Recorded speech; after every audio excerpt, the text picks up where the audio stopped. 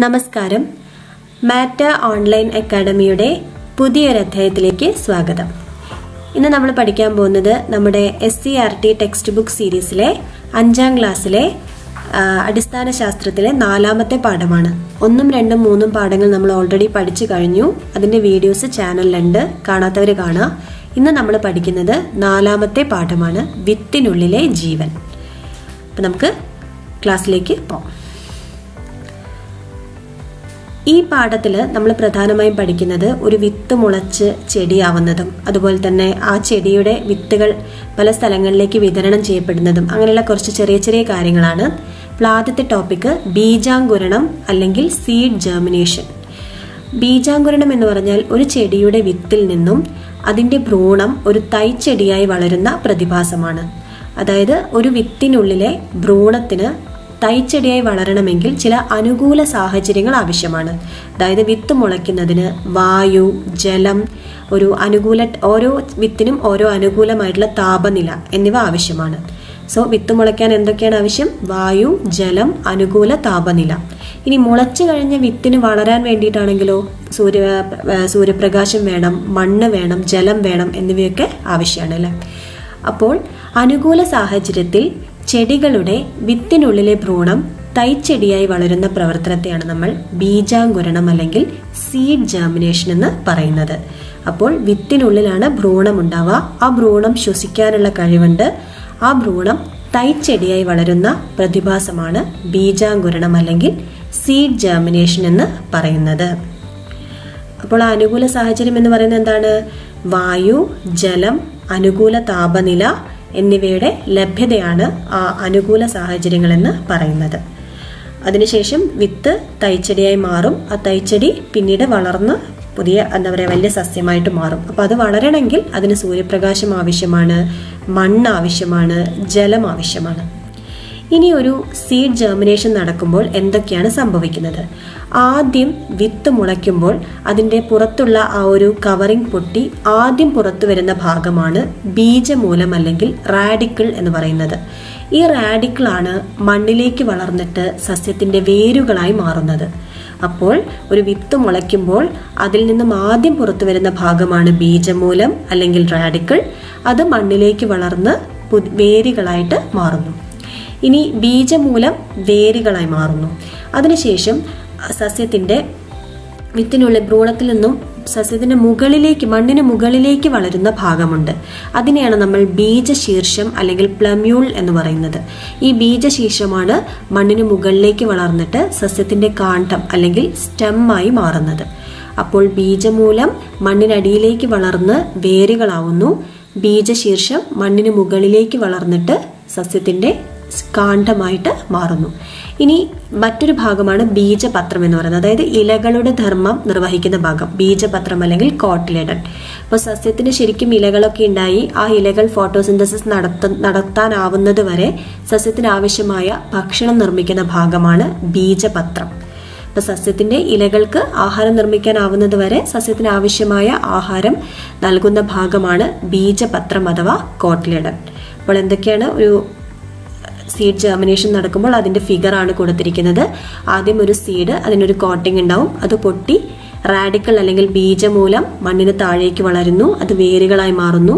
ബീജശീർഷം മുകളിലേക്ക് വളർന്നിട്ട് അത് സ്റ്റെമ്മായി മാറുന്നു. പിന്നീട് കോട്ടിലിഡൻ അല്ലെങ്കിൽ ബീജപത്രമാണ് ഇലകളായി മാറുന്നത്. ഇലകൾ ഉണ്ടാവുന്നത് വരെ സസ്യത്തിന് വേണ്ടിയുള്ള ആഹാരം നിർമ്മിക്കുന്നത് ബീജപത്രമാണ്. അടുത്ത ഭാഗം കായിക പ്രജനനം അല്ലെങ്കിൽ വെജിറ്റേറ്റീവ് പ്രൊപ്പഗേഷൻ ആണ്. ഒരു സസ്യത്തിന്റെ കായിക ഭാഗങ്ങൾ എന്നറിയപ്പെടുന്നത് ആ സസ്യത്തിന്റെ വേര്, ഇല, കാണ്ഡം എന്നിവയാണ്. അപ്പോൾ ഒരു സസ്യത്തിന്റെ കായിക ഭാഗങ്ങൾ വേര്, ഇല, കാണ്ഡം. അപ്പൊ ഇത്തരത്തിലുള്ള കായിക ഭാഗങ്ങളിൽ നിന്നും പുതിയ സസ്യങ്ങൾ ഉണ്ടാകുന്നതിന്, പുതിയ സസ്യങ്ങൾ ഉൽപ്പാദിപ്പിക്കുന്നതിനെയാണ് കായിക പ്രജനനം അല്ലെങ്കിൽ വെജിറ്റേറ്റീവ് പ്രൊപ്പഗേഷൻ എന്ന് പറയുന്നത്. ഉദാഹരണമായിട്ട് ഇപ്പോൾ വേര്, ഇപ്പം ക്യാരറ്റ്, അതുപോലെ തന്നെ ചന്ദനം, ബീട്രൂട്ട്, റാഡിഷ് തുടങ്ങിയ സസ്യങ്ങളുടെ വേരിൽ നിന്നാണ് പുതിയ ചെടികൾ ഉണ്ടാവുന്നത്. അതായത് നമുക്ക് പുതിയ ചെടികൾ വേണമെങ്കിൽ നമ്മൾ വേരാണ് നടുന്നത്. അതുപോലെ ബ്രയോഫിലം അല്ലെങ്കിൽ ഇലമുളച്ചി എന്ന് പറയുന്ന സസ്യമുണ്ട്. ആ സസ്യത്തിന്റെ ഇലകളിൽ നിന്നാണ് പുതിയ സസ്യം ഉണ്ടാവുന്നത്. അതുപോലെ ഇപ്പോൾ മരച്ചീനി അല്ലെങ്കിൽ റോസ് ചെടി അതിൻ്റെയൊക്കെ എന്താണ് കാണ്ഡം അല്ലെങ്കിൽ അതിന്റെ തണ്ടാണ് നമ്മൾ പുതിയ സസ്യം ഉണ്ടാക്കാൻ വേണ്ടി ഉപയോഗിക്കുന്നത്.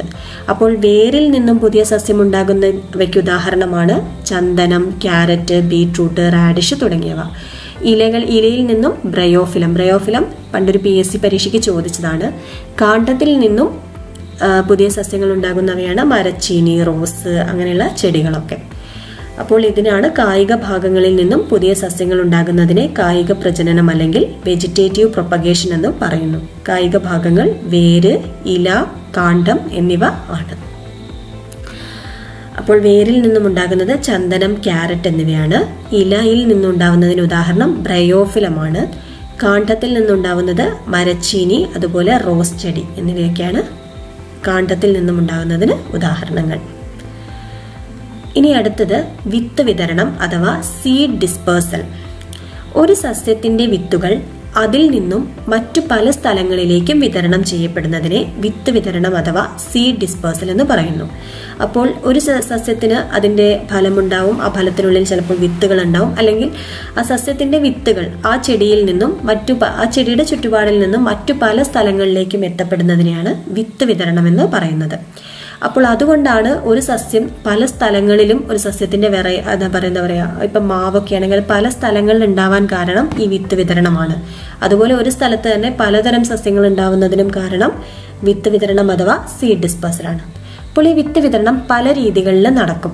അതിലൊരു രീതിയാണ് കാറ്റുവഴി. കാറ്റിലൂടെ വിത്തുകൾ പറന്ന് മറ്റു സ്ഥലങ്ങളിൽ എത്തുക. അപ്പൊ അത്തരത്തിലുള്ള വിത്തുകളുടെ പ്രത്യേകതകൾ എന്തൊക്കെയായിരിക്കും? അവയ്ക്ക് വളരെ ഭാരക്കുറവുള്ള വിത്തുകളായിരിക്കും. അതുപോലെ പറക്കാൻ സഹായിക്കുന്ന രോമം പോലുള്ള ഭാഗങ്ങൾ ഉണ്ടാവും. ഉദാഹരണം അപ്പൂപ്പൻ താടി, മഹാഗണി എന്ന് പറയുന്ന വൃക്ഷത്തിന്റെ വിത്തുകൾ. അപ്പോൾ അപ്പൂപ്പൻ താടി, മഹാഗണി വൃക്ഷത്തിന്റെ വിത്തുകളൊക്കെ കാറ്റ് വഴിയാണ് വിത്ത് വിതരണം നടക്കുന്നത്. അവയുടെ വിത്തുകൾ വളരെ ഭാരക്കുറവുള്ളതായിരിക്കും. അതുപോലെ പറക്കാൻ സഹായിക്കുന്ന രോമഭാഗങ്ങൾ ഉണ്ടായിരിക്കും. ഇത്തരത്തിലുള്ള വിത്തുകളാണ് കാറ്റുവഴി വിത്ത് വിതരണം നടത്തുന്നത്. അപ്പോൾ വിത്ത് വിതരണത്തിന്റെ ഒരു വഴിയാണ് കാറ്റിലൂടെ ഉണ്ടാവുന്നത്. മറ്റൊരു വഴി ജലത്തിലൂടെയുള്ള വിത്ത് വിതരണമാണ്. അപ്പോൾ ആദ്യത്തെ വഴി ജലത്തിലൂടെയുള്ള വിത്ത് വിതരണം നടക്കുന്നത് എങ്ങനെയുള്ള ചെടികളിലാണെന്ന് വെച്ചാൽ അവയുടെ വിത്തുകൾ വളരെ കട്ടിയുള്ള പുറന്തോടുള്ളവയായിരിക്കും. അതായത് വെള്ളത്തിൽ പൊങ്ങിക്കിടക്കാൻ കഴിയണം. അതുപോലെ വെള്ളത്തിൽ കുറെ കാലം കിടന്നാലും ചീഞ്ഞു പോകാത്തവയായിരിക്കണം. അപ്പം അത്തരത്തിലുള്ള വിത്തുകളാണ് ജലം വഴി വിത്ത് വിതരണം നടക്കുന്നത്. ഉദാഹരണം തേങ്ങ, ബാലിസ്നേറിയ. അപ്പോൾ ജലം വഴി വിത്ത് വിതരണം നടത്തുന്നവയാണ് തേങ്ങ, ബാലിസ്നേറിയ എന്നിവ. അവയുടെ വിത്തുകളുടെ പ്രത്യേകത എന്താണ്? അവയ്ക്ക് കട്ടിയേറിയ പുറന്തോടുകൾ ഉണ്ടാകും, വെള്ളത്തിൽ പൊങ്ങിക്കിടക്കാനുള്ള കഴിവുണ്ടാകും, അതുപോലെ പെട്ടെന്ന് ചീഞ്ഞു പോകില്ല. ഇതൊക്കെയാണ് ജലം വഴി വിത്ത് വിതരണം നടത്തുന്നവയുടെ പ്രത്യേകതകൾ. മൂന്നാമത്തത് ജന്തുക്കൾ വഴി. ജന്തുക്കൾ വഴി വിത്ത് വിതരണം നടത്തുമ്പോൾ ചില കേസിൽ ഷഡ്പദങ്ങൾ വഴിയും നടത്താറുണ്ട് കേട്ടോ. ജന്തുക്കളിൽ പെടുന്നതാണല്ലോ ഷഡ്പദങ്ങൾ. അപ്പോൾ ഷഡ്പദങ്ങൾ വഴി എങ്ങനെ? ഇപ്പം ചെമ്പരത്തിൻ്റെ ഒക്കെ കേസിൽ ഷഡ്പദങ്ങൾ അതിന് മുകളിലിരിക്കുമ്പോൾ അതിന് പരാഗരേണുക്കൾ അവയിൽ പറ്റുന്നു. അവ മറ്റു സസ്യങ്ങളിൽ പോയിരിക്കുമ്പോൾ അത് അവിടെ വീഴുന്നു. ആ രീതിയിലുള്ള ഇതുണ്ട്. അത് നമ്മൾ വിശദമായിട്ട് ഹൈസ്കൂൾ ക്ലാസ്സുകളിലെ സയൻസിൽ പഠിക്കുന്നുണ്ട്. അപ്പം നമ്മൾ ജസ്റ്റ് ജന്തുക്കൾ വഴി വിത്ത് വിതരണം നടക്കുന്ന വിത്തുകളുടെ പ്രത്യേകതകൾ എന്തൊക്കെയാണ്? ഒന്നുകിൽ അവയ്ക്ക് മാംസളമായ ഭക്ഷ്യഭാഗം ഉണ്ടാകും. ഇപ്പോൾ മാങ്ങ, ചക്ക അവയ്ക്കൊക്കെ എന്താണ്? മാംസളമായിട്ടുള്ള ഭക്ഷ്യഭാഗങ്ങളുണ്ട്. അപ്പോൾ അത്തരം ഭാഗങ്ങൾ കഴിക്കുകയും അവയുടെ വിത്തുകൾ പല സ്ഥലങ്ങളിൽ എത്തുകയും ചെയ്യുന്നു. ഉദാഹരണം മാങ്ങ, പേര, ആൽമരമൊക്കെയാണ്. മറ്റു ചിലവയ്ക്ക് നമ്മൾ ഈ പറമ്പിലൂടെയൊക്കെ നടക്കുമ്പം നമ്മൾ വസ്ത്രങ്ങളിലൊക്കെ പലതരത്തിലുള്ള ഈ മുള്ളു പോലത്തെ സാധനങ്ങൾ കുത്തിപ്പിടിക്കുന്നില്ലേ? അങ്ങനെ പറ്റിപ്പിടിക്കുന്ന അത്തരത്തിലുള്ള മുള്ളു പോലുള്ള അങ്ങനെയുള്ള ചെടികളെയാണ് അസ്ത്രപ്പുല്ല് എന്ന് പറയുന്നത്. അപ്പോൾ അത്തരത്തിലുള്ള ചെടികളുടെ വിത്തുകളുടെ പ്രത്യേകത എന്താണ്? അവ പശയുണ്ട്, അല്ലെങ്കിൽ ശരീരത്തിൽ കൂർത്ത ഭാഗങ്ങളുണ്ട് നമ്മുടെ ശരീരത്തിൽ പറ്റിപ്പിടിക്കാൻ ആവശ്യമായ. അപ്പം ആ രീതിയിൽ നമ്മളെ ശരീരത്തിൽ പറ്റിപ്പിടിക്കുകയും നമ്മൾ ആ സ്ഥലത്ത് നിന്ന് അതിനെ ക്യാരി ചെയ്ത് വേറൊരു സ്ഥലത്ത് എത്തിയിട്ട് അവിടെയാണ് വിത്ത് വിതരണം നടക്കുന്നത്. അപ്പോൾ ജന്തുക്കൾ വഴി വിത്ത് വിതരണം നടക്കുന്നവയ്ക്ക് ഒന്നുകിൽ മാംസളമായിട്ടുള്ള ഭക്ഷ്യഭാഗം ഉണ്ടാകും, അല്ലെങ്കിൽ അവയ്ക്ക് ശരീരത്തിൽ പറ്റിപ്പിടിക്കാൻ ആവശ്യമായ പശയുണ്ടാകും, അല്ലെങ്കിൽ കൂർത്ത ഭാഗങ്ങളുണ്ടാകും. അപ്പോൾ മാംസളമായ ഭക്ഷ്യഭാഗമുള്ളവയ്ക്ക് ഉദാഹരണം മാങ്ങ, പേര, ആൽമരത്തിന്റെ കായ് എന്നിവയ്ക്കാണ്.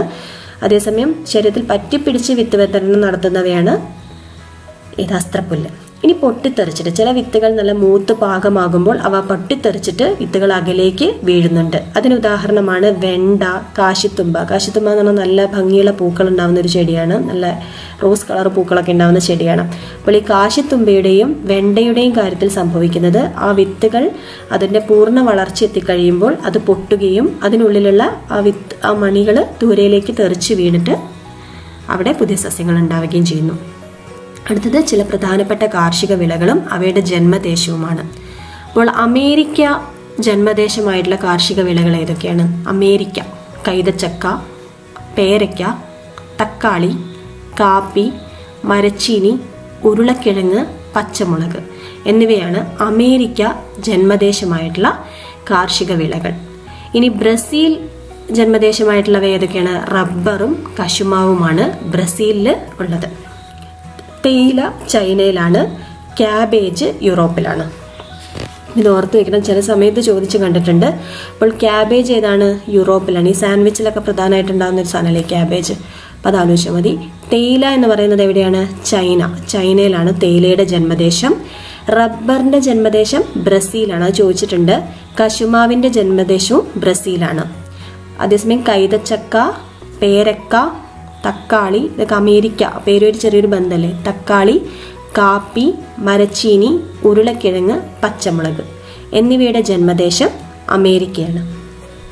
അപ്പോൾ നമ്മൾ ഈ പാഠത്തിൽ പ്രധാനമായിട്ടും പഠിച്ച ഭാഗങ്ങൾ ഏതൊക്കെയാണെന്ന് വെച്ചാൽ, എന്താണ് ബീജാങ്കുരണം എന്ന് പഠിച്ചു. ബീജാങ്കുരണം നടക്കുമ്പോൾ എന്തൊക്കെയാണ്? ബീജമൂലം വേരുകളാവുന്നു, ബീജശീർഷം കാണ്ഡമാകുന്നു, ബീജപത്രം ഇലകളാകുന്നു. അതിനുശേഷം പിന്നീട് നമ്മൾ പഠിച്ചത് ഇവയെ പറ്റിയാണ്. ഏതാണ്? വിത്ത് വിതരണമാണ്. അപ്പോൾ ഈ പാഠം നിങ്ങൾക്ക് മനസ്സിലായിട്ടുണ്ടാവുമെന്ന് വിചാരിക്കുന്നു. അപ്പോൾ നിങ്ങൾക്ക് മനസ്സിലായിട്ടുണ്ടെങ്കിൽ, ഇഷ്ടപ്പെട്ടിട്ടുണ്ടെങ്കിൽ ലൈക്ക് ചെയ്യുക. ഉപകാരപ്രദമായി തോന്നുകയാണ് ഫ്രണ്ട്സിന് ഷെയർ ചെയ്യുക.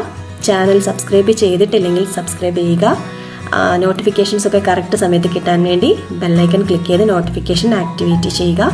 അപ്പോൾ നമുക്ക് അടുത്ത വീഡിയോയിൽ കാണുന്നത് വരെ എല്ലാവർക്കും ബൈ.